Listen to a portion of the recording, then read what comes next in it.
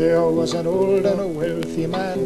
He had a daughter great and grand. She was handsome, neat and tall, and answered to no lover's call. Many a squire came this way, the handsome lady for to see, but at length there was a widow's son.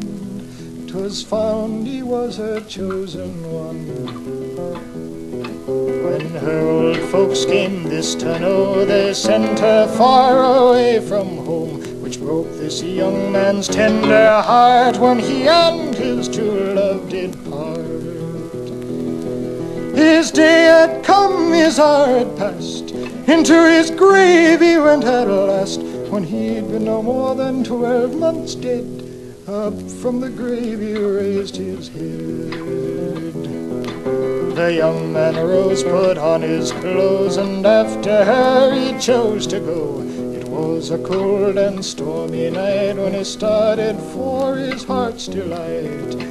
When he came to the place he knew, he said, "My love, I've come for you, at your mother's wish and your father's heed.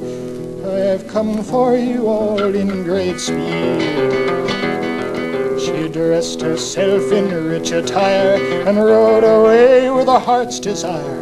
Before they came to her father's gate, he complained and cried how his head did ache. Her handkerchief she then took out, and with it tied his head about. She kissed his lips and then did say, "My dear, you're colder than the clay." "Get down, get down, get down," said he, "while I go put this steed away." And as she knocked at her father's door, the sight of him she saw no more. When her father saw her, he did say, "Who came with you this very long way? With the one I love so well. I love him more than tongue can tell."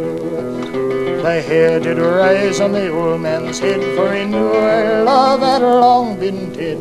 He wrung his hands and he wept full sore, crying out, "My child, your love's no more." They sent for clerks and clergy too, to open the grave and the corpse to view. And though he had been 12 months dead, the handkerchief was round